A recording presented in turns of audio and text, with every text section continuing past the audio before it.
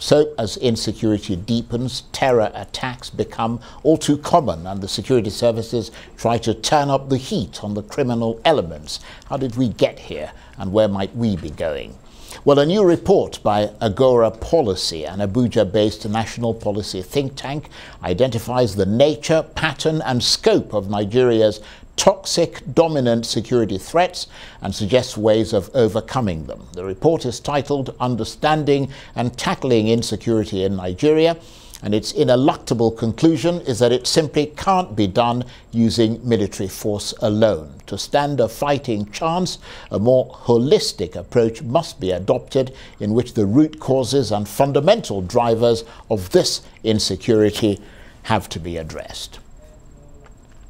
Well, for more on that Agora Policy report, I'm joined now by some of the authors. From our studios in Lagos, the security and intelligence consultant and CEO of Bulwark Intelligence Solutions, Tanwa Ashiru, a U.S. Air Force veteran who worked with the American Department of Defense and the U.S. National Security Agency.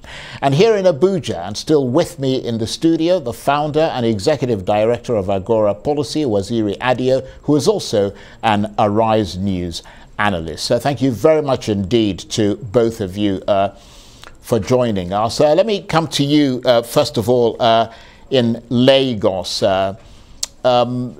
Just briefly tell us about this report and about its central focus. I mean, what are its main findings?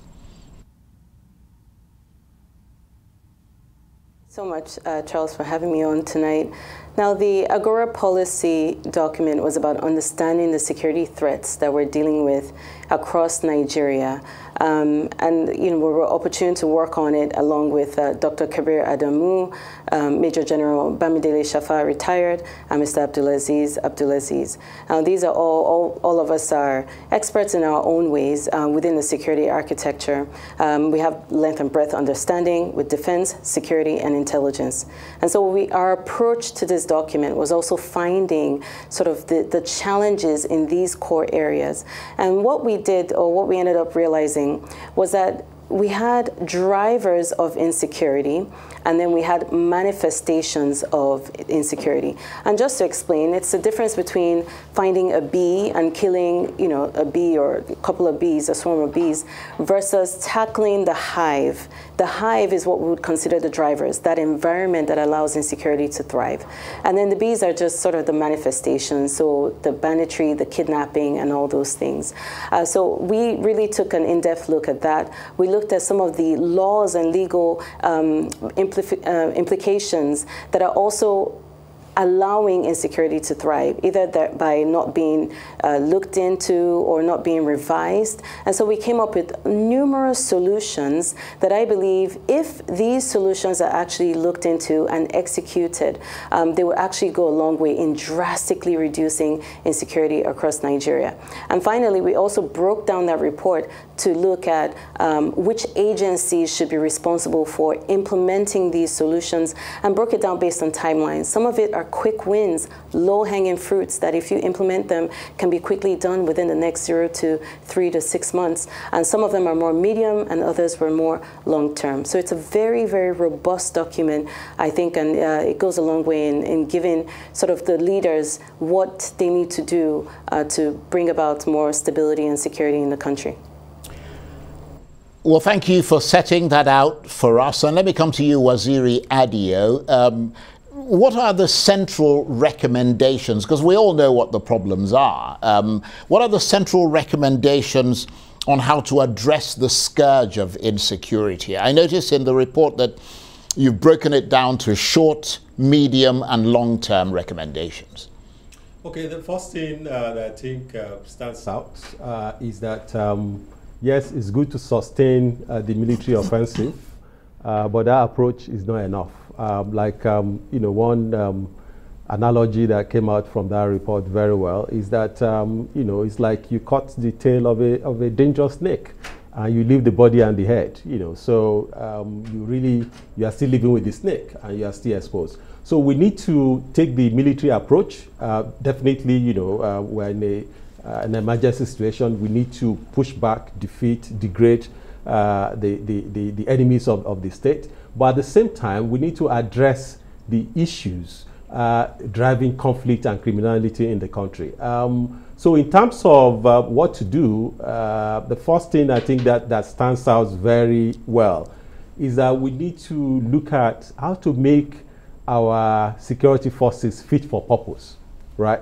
And to do that, you need to do a comprehensive review of all the agencies, of all the security forces, the armed forces, and the agencies that are involved, to look at, what is their strength, what is their mission, what tools do they have to work with, is there an overlap, and all of that. Is on the basis of that comprehensive review that you begin to say, so what do we need to do to take this forward?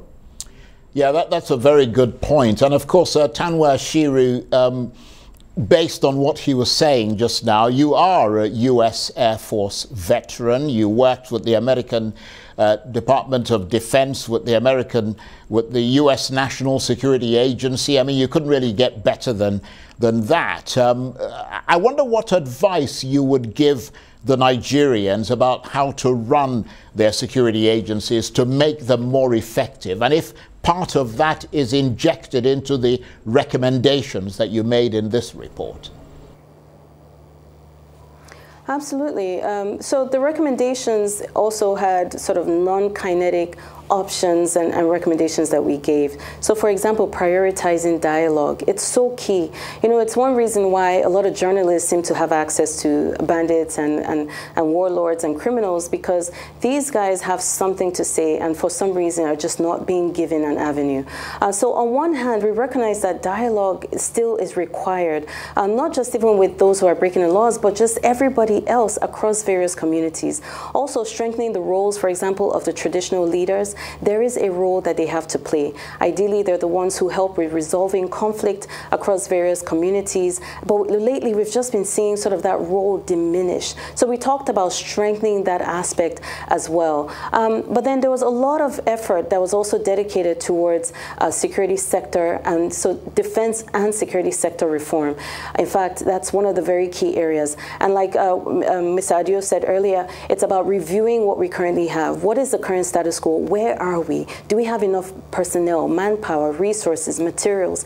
We also talked about streamlining, because you have cases where you have one agency, for example, maybe you have the Navy, then you have the Marine Police, you have the Army Amphibious Forces, you have, NIMASA. So you have multiple agencies that are doing the same thing. We're seeing a lot of redundancy. So we talked about streamlining that as well. In addition, we also gave additional sort of suggestions and recommendations, such as increasing manpower. Everyone has talked about this. We simply do not have enough men, enough boots on the ground, enough policemen to police the 200 million plus citizens that we currently have in the country. So we talked about increasing recruitment, training them, and then putting more personnel on the ground.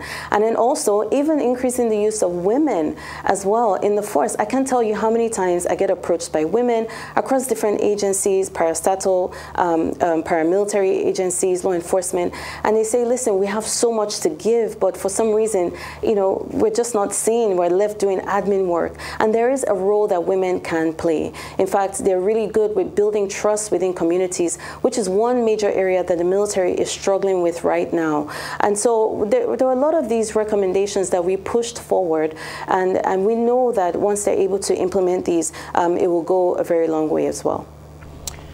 Yes, and hopefully we will have the time to come back to you for a final word there. But Waziri Adio in Abuja, do these recommendations find their way to the right decision makers and policy makers in Nigeria? Well, they should. We came out with the report today. It's in the media, and beyond that, we're going to be sending to the people who are in a position to make decisions. And also, we're going to be having meetings with the candidates and also the people who are involved with the sector. So that is that. And also talking about some of the recommendations, there are some that I think that are also worth highlighting. For example, one of the drivers of insecurity in Nigeria is that our borders are very porous, right? And we have the custom, that is supposed to be doing border policing. But custom is more interested in revenue generation, and especially when they get a cut of that revenue. So one of the recommendations made is that we need a dedicated border patrol agency, right? The other thing that we also mentioned, which some might find, that was mentioned, which some people might find a bit controversial, is that we said that, the report said that the country should not shy away from doing everything that is necessary to push back the combat, the insurgents, the terrorists and all of that, including using contractors or mercenaries, so to say, private security, you know, like it was done before the election in 2015. If you ask Nigerians, they want to be safe. They don't care how that is done. But to accommodate the concerns of some of these people, I would say, see, this should be controlled, it should be specific, and should be under the guidance of our military. Yeah, that's a very important point, that recommendation that you use private security contractors. So let me come to you, Tanwa, for a final word, because we've got about a minute or so left. I mean, there are strong indications that the security forces are fighting back in Nigeria and engaging effectively with those security challenges. Is that just purely speculation, or did you find that in your analysis? Well, no, it's not pure speculation. In fact, there were a lot of, when we were looking at the terrorist attacks in the Northeast, we definitely saw a major drop there. And so it's indicative that, indeed, the military are actually putting in a lot of effort to try to tackle that situation. But like we said earlier, the drivers are still there. So, for example, small arms and light weapons, we saw that the proliferation of weapons across the country are just numerous, and they're coming from multiple sources. You have sources from locally made weapons, you have the ones that are being taken from security personnel, and so and then the ones that are being smuggled in. So we definitely talked about that as well and mentioned ways by which these can be tackled. And then finally, I think one very key point here that we also mentioned has to do with strategic communication. We know that we're in that era of just fake news and just disinformation and misinformation. And so we think and we believe that the government could do a lot better in ensuring that adequate strategic communication is occurring, making sure that the people are being carried along, and so that, you know, the narrative is also in support of the work that the law enforcement and military are doing. Okay. Tanwa Ashiru, who is, of course, CEO of Bulwark Intelligence Solutions, is a security and intelligence consultant. And, of course, Waziri Adio, who's the founder and executive director of Agora Policy. I want to thank both of you very much indeed. And that's it for this edition of Arise Prime Time. Join us again tomorrow from me and the entire team here in Abuja and Lagos. Bye-bye, and thank you for watching.